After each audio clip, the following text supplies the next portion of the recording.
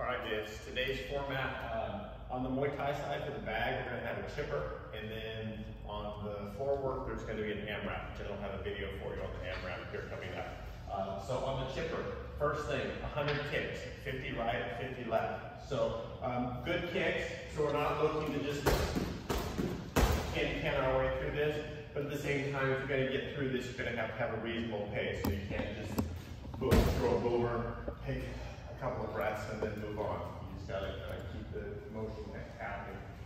200 skip knees, grab around the neck area, head close to the bag, knee, knee, knee. Each knee counts as one. 200's a bunch, so you're probably gonna have to stop it there and take some breaks. Crisscross punches, jab, cross. So jab, cross, that's one. Jab, cross, that's two. 3, 4, 5, 6. Feet stay planted, trunk moves, keep your hands up, one punch at a time. Teeps, 200 teeps. Again, like we do on the bag, keep the bag moving. The idea is to just punch it across the room and wait for it to swing a couple times and hit it. Just keep it moving the whole time. Body hooks, 50 left, 50 right. So body hooks, we're gonna get a good turn, good drop in our weight.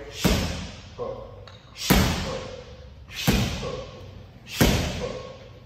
hook. Make sure you reload your stance and throw good hooks on each one. Then you've got another 200 skip knees and another 100 kicks, 50 left, 50 right. Same rules apply. So you're going to be working on that in 5-minute bursts. So you get as far through as you can in 5 minutes, and then you're going to hit the floor for another 5 minutes, come back and forth. If you're doing this at home, just depends on how much time you have.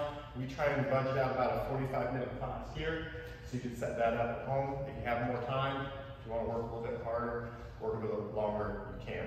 So we'll see you there.